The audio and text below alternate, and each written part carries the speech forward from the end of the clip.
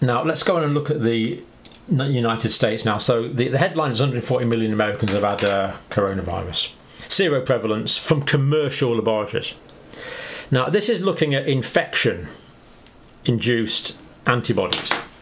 So of course we can look at different antibodies, the production of which is of course stimulated by the various proteins. So spike protein antibodies could be the vaccine or the virus, but the one this survey is looking at is the nucleocapsid protein, which means that the person has been exposed to the inside part of the virus, so it's only occurring as a result of natural infection.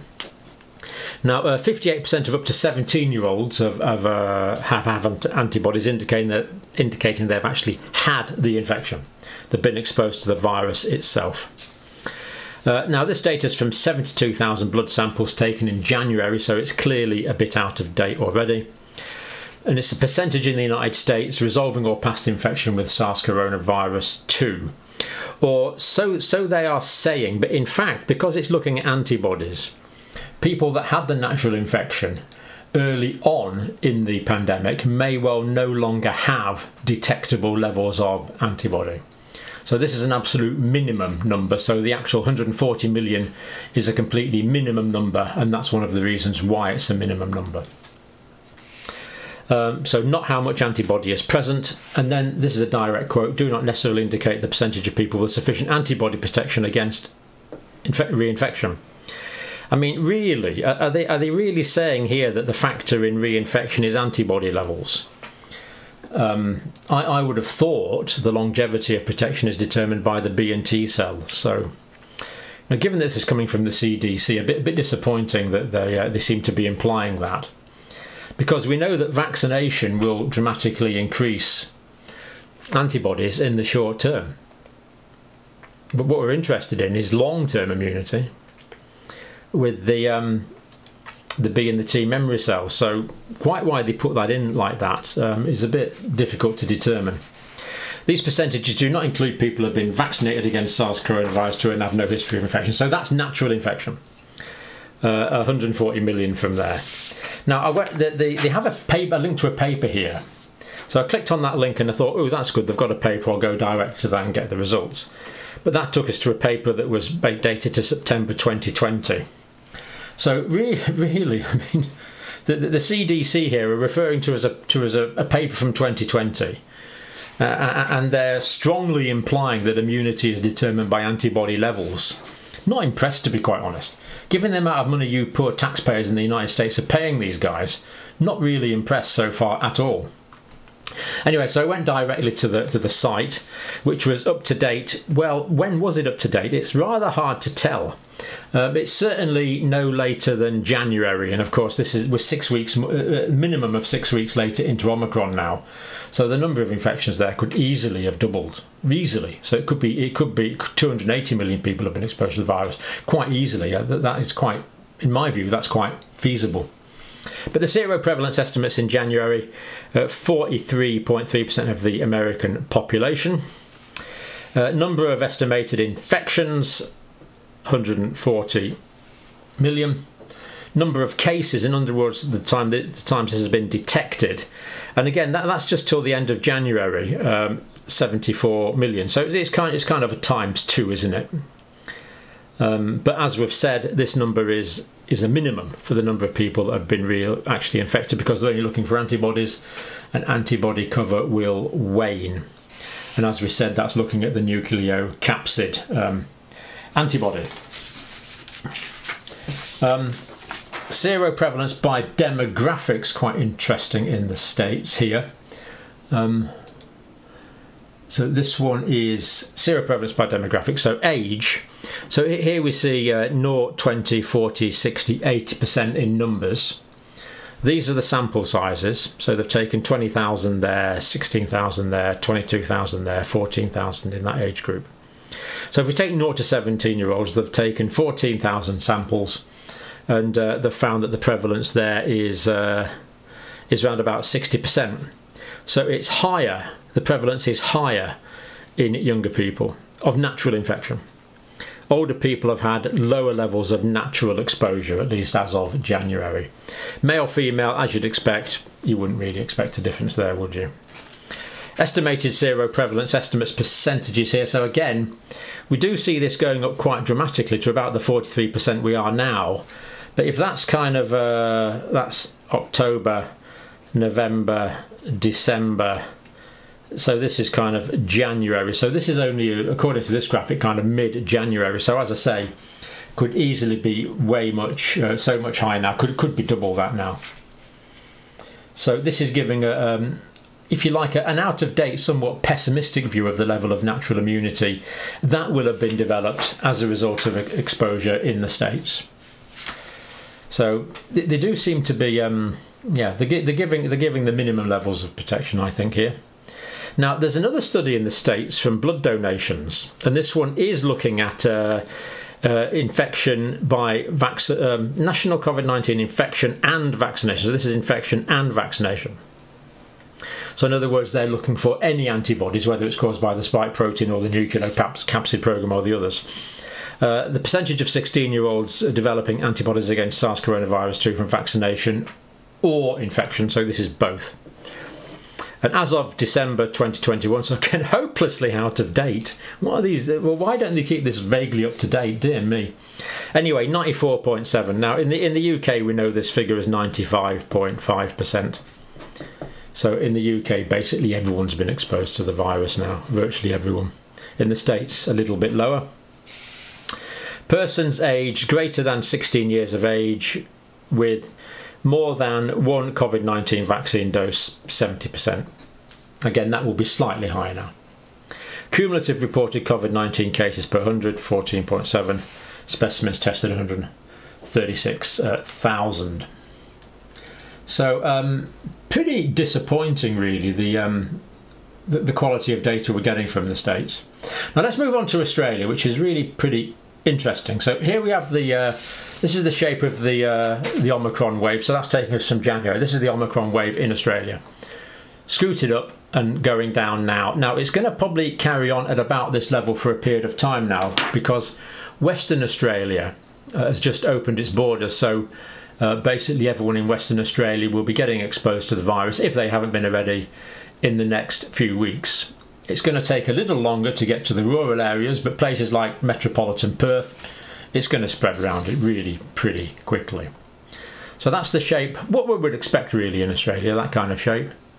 Now this is this graphic here shows this is the active cases, and this is the well, basically they're all locally acquired. They're basically all now locally acquired. So active cases and new cases. So we see. I'll show you on this one. Actually, I've got it on here. What we see on this is Australia overall. Capital territories. That's in the east. New South Wales. Well, that's obviously not correct. There's a data drop out there. Northern Territories, Queensland, South Australia, Tasmania, Victoria. So still going on in the east. But what's happening now, Western Australia's just opened up. So these numbers in Western Australia will be going up.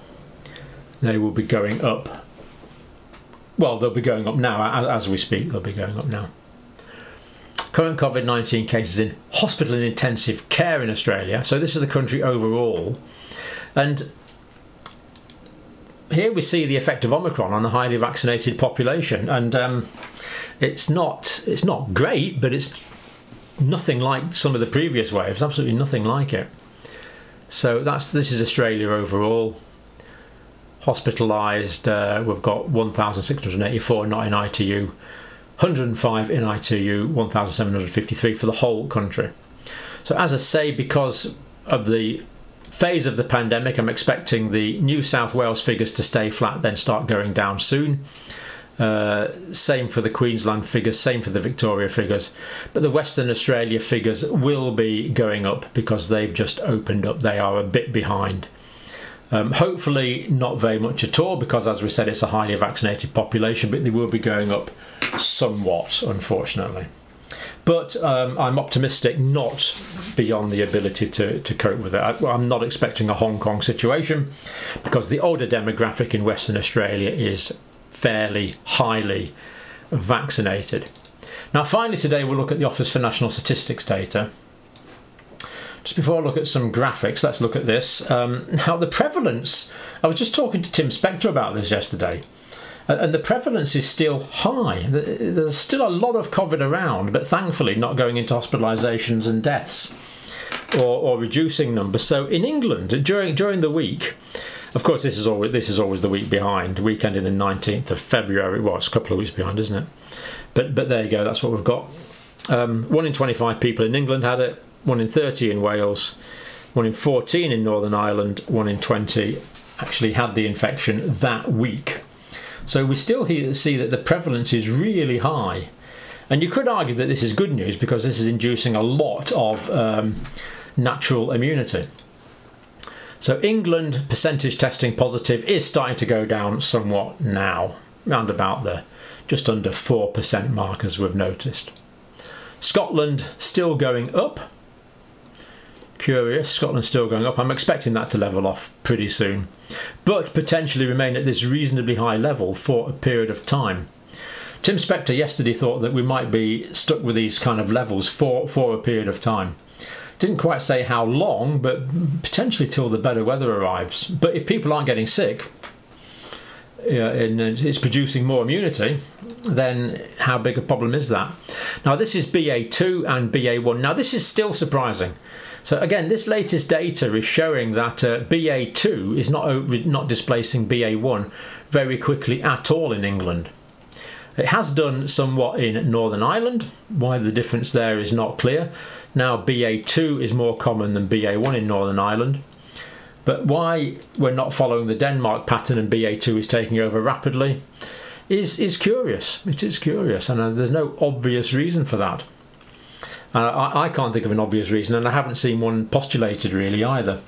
The hospital admissions, well, this is good news, that they are going down. I mean, there's a steady reduction in hospital admissions, which we're delighted to see. Now this is quite interesting. This is like a comparative graphic. So these are infections. So alpha became dominant, beta became dominant. Alpha became dominant, beta was only in South Africa, delta became dominant. Let's go and say we'll get it right, there you go, delta became dominant, and Omicron became dominant. And here we see percentage testing positive, so by far the highest number of people testing positive. Okay, the testing was somewhat better, at least for the early stages. Testing's gone off now quite a lot. But actually, take that back, this is not based on testing, this is the Office for National Statistics data. So the number of cases officially in the UK has gone down dramatically, but the COVID symptom tracker data is still showing relatively high numbers. And these numbers here are from the Office for National Statistics survey. So the survey data is staying high, while the official numbers of cases are going down because they're not being reported. So this is actually good survey-based data. So we can say that the level of infection was higher during Omicron than in the previous waves. We don't have the data for back here really on that, but it's looking likely. But then if we go down and we look at, say, the hospitalisations when alpha became prevalent, very high. Delta became prevalent, hospitalisations here lower, because of the higher vaccination status that was around and some developing natural immunity as well. Whereas Omicron, yes, there has been some increase in hospitalisations, but that's going down, as we've seen, quite nicely now. But has infected huge numbers of people based on the ONS survey data. So that is the closest thing to real numbers that we have really. So that's quite an interesting comparator. And deaths, likewise, deaths when alpha became prominent, deaths went very high. Delta became prominent in this period here, but good vaccination status, so deaths were nothing like as high. Had it not been for vaccination, we could have seen this curve all over again in times of Delta, but we didn't. And this slight uptick in deaths that we've seen in terms of Omicron, purely because of the large numbers of people all infected at the same time. Well, that was quite interesting. Deaths, well, you can see the waves there, and they're going down. So encouraging that the deaths are currently going down in the UK. Now, people seem determined to misunderstand this, deaths with COVID and deaths from COVID, and I really don't see why the emotion is there. I say one little thing about it and people like jump at me for it, but let's look at the definitive data, just so, as we've done 100 times on this channel. So COVID-19 was the underlying cause of the majority of deaths where COVID-19 was mentioned anywhere on the death certificate. England and Wales, so we see that roughly 75% of cases, that's the 75% line there, at the moment are deaths from COVID. That means this other 25% are deaths with COVID.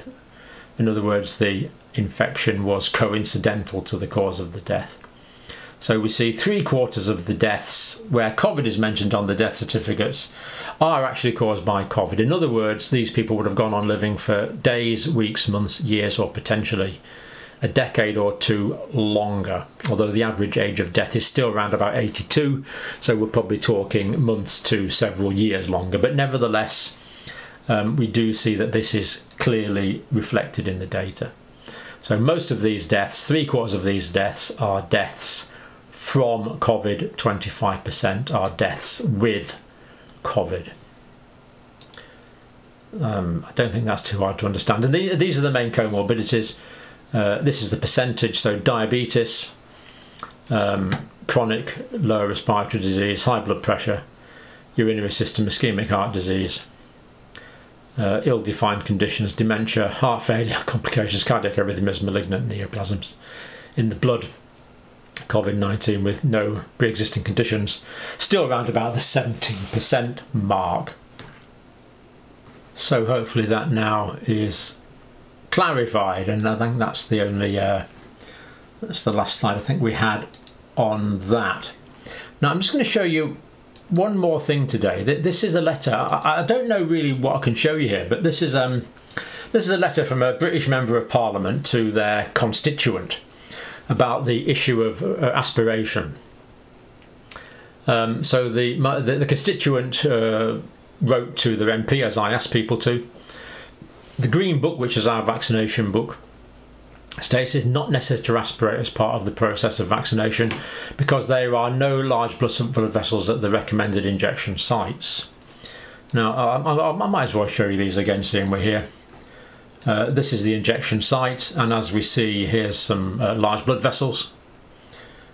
Can you see that? Yep, there's some large blood vessels there around about the injection site. So unless that anatomy is wrong, but there we see some more deep in the muscle. These are blood vessels and their concomitant veins, venae comminantes, the veins that go over the artery. So we clearly see in that area there we have these large blood vessels. And here we see the anterior circumflex humeral artery and the veins that go with that, just not illustrated in this. And here we see other large vessels. There's the artery going into the deltoid, and there's the vein taking blood away from the deltoid. And those last three pictures are all from Gray's Anatomy.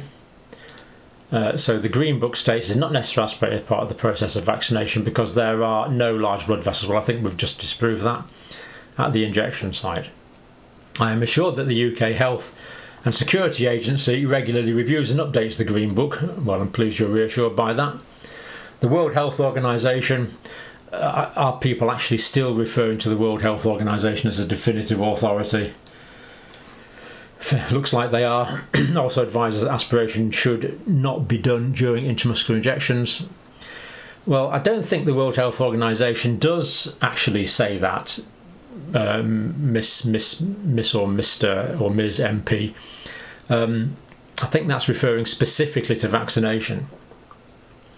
So without being pedantic, and it's not a moot point, because if you take things like depot-phenothiazines for antipsychotics injections, or depot contraceptives, which are still used, these are in oil, and if you don't aspirate those and they go into a blood vessel, then you can cause a pulmonary whiteout. You'll get a pulmonary fat embolism, which of course goes without saying is remarkably serious. So I'm not sure the World Health Organization does say that. So maybe this MP hasn't got a clinical background. Also advised that aspiration should not be done during intramuscular injections. I don't think that's true. Anyway, but the reason that the World Health Organization give for not aspirating during injections is this may increase pain due to longer contact time and lateral movement of the needle. Well, all I can say to that is not if I'm doing it. If you're doing it properly, the needle doesn't wobble around when you give it. I mean, that's just a ridiculous thing to say. Technique can stabilise the needle.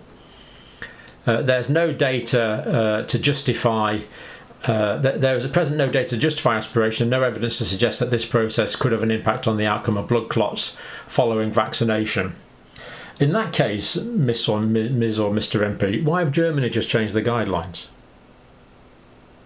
Why have Denmark changed the guidelines under the guidance of Professor Højby months and months ago? Moreover, this bit, listen to this. This takes the biscuit. This really does take the biscuit. Really. Moreover, should a vaccinator aspirate and draw blood? Well, how can they draw blood? Did you not just say there's no blood vessels in that area? So what you've just said is completely impossible. If there's no large blood vessels in the area, then it's completely impossible to draw blood. But now you're saying, should they draw blood? You're contradicting yourself, Mr. Politician here, completely. Moreover, should a vaccinator aspirate blood? Obviously impossible, but should the impossible occur, they would be required to dispose of the needle and shot vaccine they were using, which would be an unjustified waste of precious vaccine supplies. In other words, this MP is saying it's better to give the vaccine intravenously than waste the shot. Let me say that again. This is implying to me that they are saying, this politician is saying, that it's better to give the vaccine into the wrong place, potentially causing unknown damage to the individual. It's better to do that, better to potentially ruin the life or even take the life potentially of an individual than to waste one dose of vaccine. So it takes the biscuit on two scores. First of all, should you draw back blood, which is contradicting themselves because they say it's impossible, but of course we know it's not. And then they say you'd have to waste a dose of vaccine rather than give the drug in the wrong place. All nurses are taught to give the right dose of the right drug via the right route to the right patient at the right time. It's got to be via the right route. These vaccines must be intramuscular. But this letter is saying, oh, well, if you do happen to give it intravascularly into a blood vessel, then that's better than wasting it.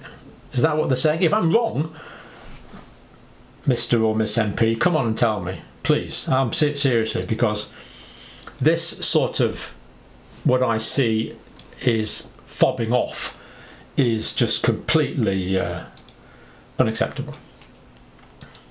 Okay, that's a bit of a rant, but it's not really. It's based on Grey's Anatomy, for goodness sake. And that illogical non sequelis argument is just bizarre.